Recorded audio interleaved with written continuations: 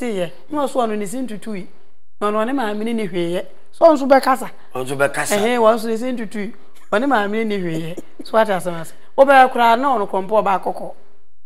na profura nyu obi na pebuli me bo be say Mr. Barnes wo we ono wo be tuntum pa wonni na no ho be tuntum me TV so ba cho me yemra post about Patapaa on social media or can say me making some allegations. First of all, I don't have anything to do with the wife. Nothing. I don't know what is going on between Ono and Nere. I am just a celebrity and lifestyle blogger. I also do interviews, and I went to the wife to interview her as I've done with so many other people. Initially yesterday when I thought maybe was a bit me save you no maybe I may save you obi no mabam do be deny maybe na save you bia obi din Patapaa na me match my status then somebody screenshots and posting like Patapaa na I posted. So I never believed they said Patapaa, so I didn't care about it. I think when I'm free Cologne and back to Frankfurt na me hu but I didn't care about it. So it was this morning. He said more Stuttgart, more Jali do. He's also a musician. He's a very good act. Me ban ho na. Obuza say, is it true? I'm like, nah. I mean, you know me, so it's one of those things. Doesn't Musa Patapaa. In fact, it never came to mind to ask him because I thought it's one of those things. Doesn't Musa Patapaa, and I have the manager's number. I called the manager and he picked, and it was like. He was trying to calm me down, and me, I wasn't angry because initially I wasn't angry, and I said, okay, only like over for Patapaa, no from the air conference call. And I was no problem. So he called Patapaa, and upon listening to what he was saying, I'm like, that doesn't make sense. Say the whole issue say me interview him and can't channel. He said so many things. I mean, cancel me, but most of them, it's not important for me to let them out. Only in terms of if they have their issue, they should solve their issue. But what I want to say here is,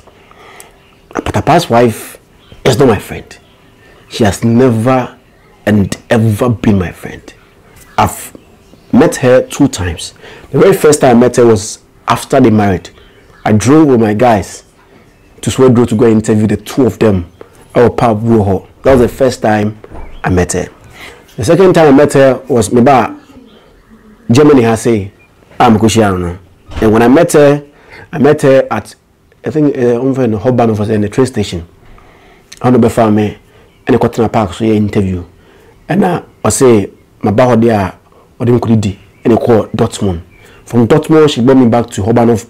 to take my train back to Frankfurt. These are the places that I went with the girl.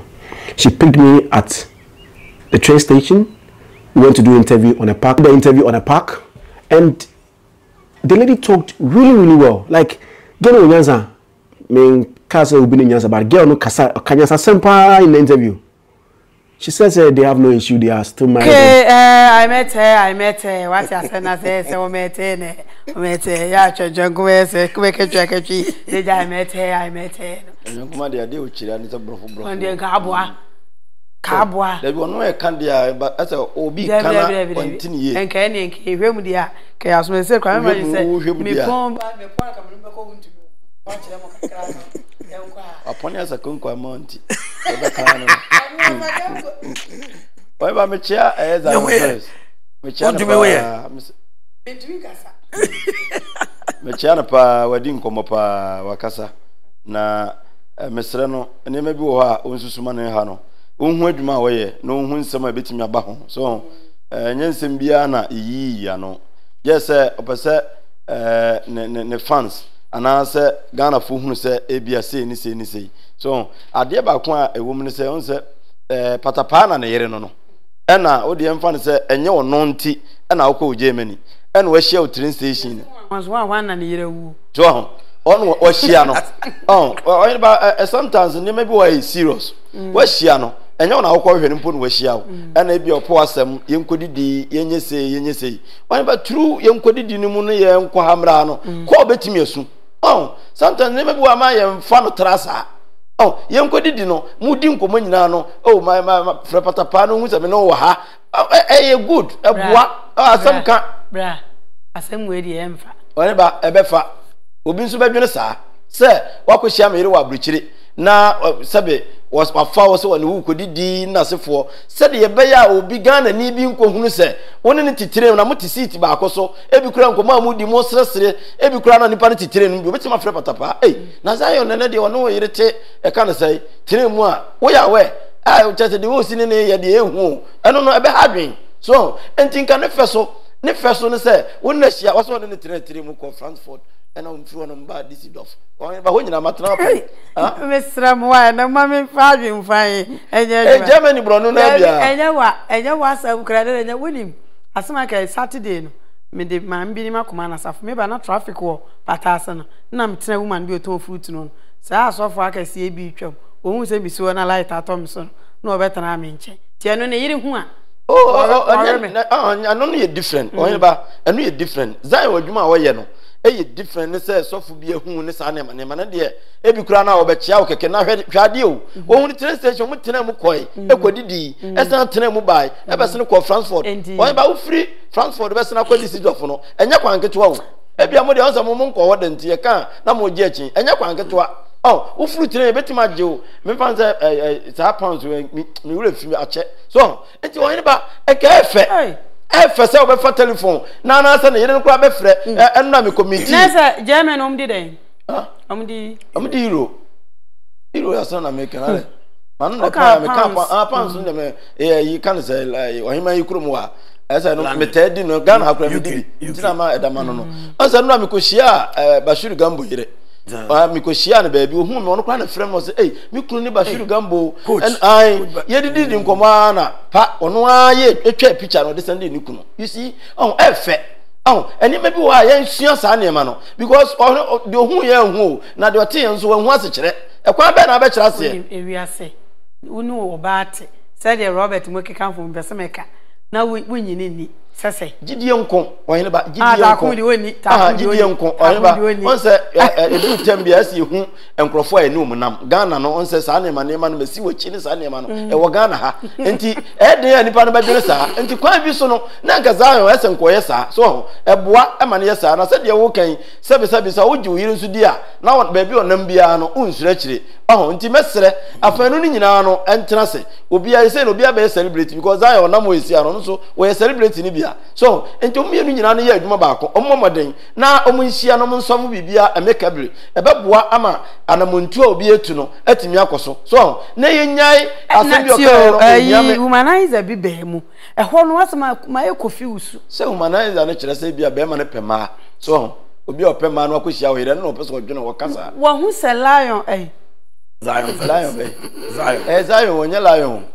wo hu se Zionfelix wo rewe nkro ana se ne de on se sebe wakohunu wakosi akiri ne de na Ghana hansam kika bebre na nsen on se Zion ho nsem ba se wani wo yawo ensem yesi na so obi no wewu eje so waju obi yire humanizer ne bi no se wonu obi ko wo na obi ko wabra wo no obi anya ya wo hoi na obi awo a enkyere se wadwuma mu akofo obi yire but uko obi yire nso kwatene mu a ni ye mehehye no se akoya ono obi ko wo ha na obi ko wo asamba ho a ye nkan wie ye na osan na me yira kwatene mu a omu kwatire betiri omu san ate aduane ho didie oni ba eduru tambia ho wo ka obi akoma hwa na nso waka ho de ahwe ha adwen ene de nyame no kwasim ne ha adwen nanso ni nyina echi no ye hunu se adwuma abrante no ye no ebia ogogo no ho ama no se de be obenya no etwa no interview no nso ede aba abontene ka adwuma no next time ne ye bibia ye hunu kwan ye befa so enye se wo fiti o teme da ase ya no atam kura se wo kwa akwaji ebia no ewu aduro na wo kwa akwaji anom no ba be mesre ye momode ne respect ye ho eye buo odi buo ma obi se me ne wo yere kura wa ha anase ye hye wa ha efe kwa oh enya force de but eboa ma anamuntu amutu no ohun se abrante wo me ho adwempa okotwa no ane twa no take call ye na ede no ko wife a o masan afra ma ya video me no mu nyina kasa kama okay me ne ye interview mate ahonti eboa mesere kan se patapaa na mesere no ne kukutu asorodo ene na 10 year on se Zion kasa yi wakasa wise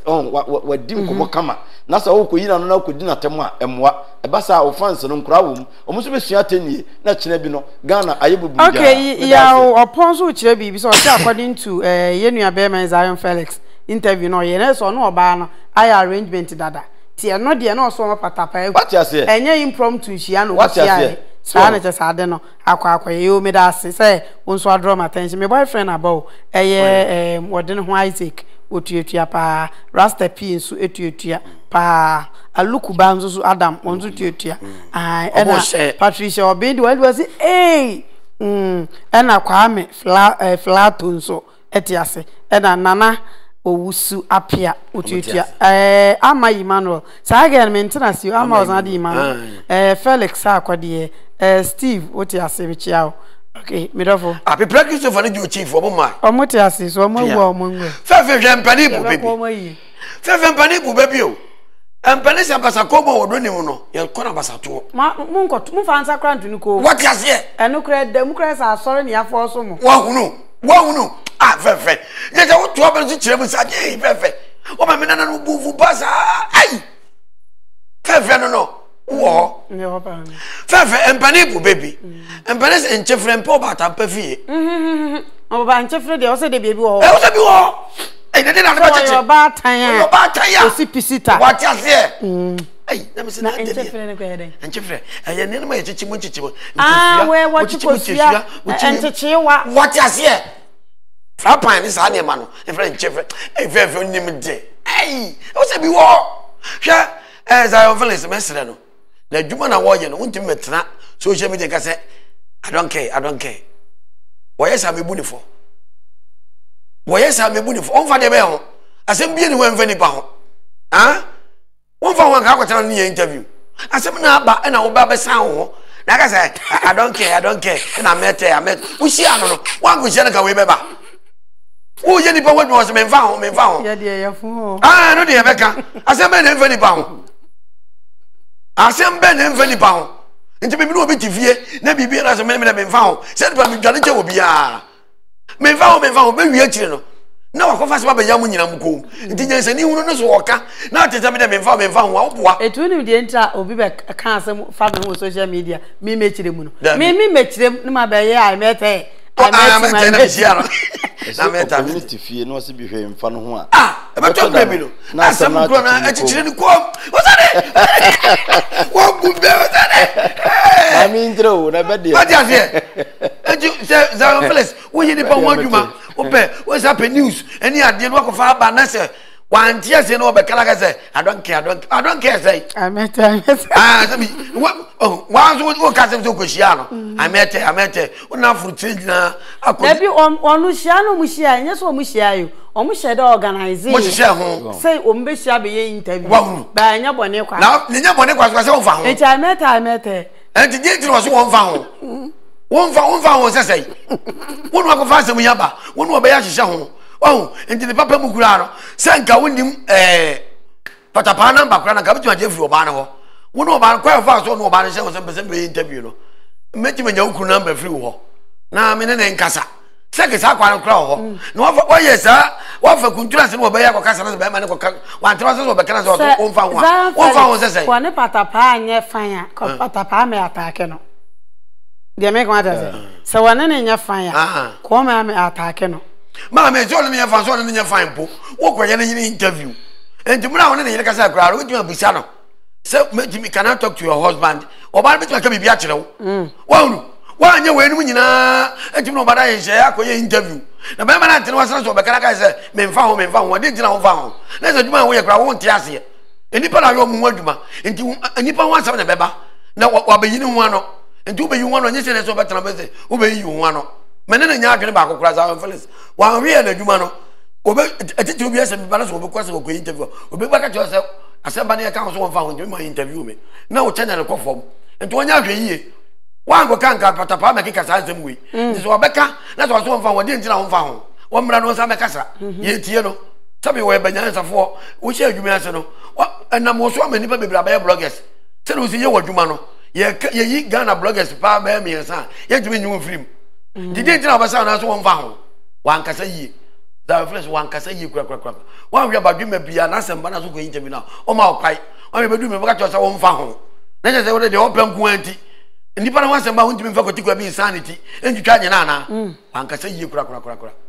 we be sa Patapaa ebufu kwa du jamfi gifty kankam afe nana akua Dave afe eye nana amosi apreku Jonathan sanso na afe eye nana amoako ehene ono so etiase Safia medo ma twentwen koma aware wate Tony Mensa ana afe so fire tiwa mechia munyina pacho mo amenchia mo maka akire me why okay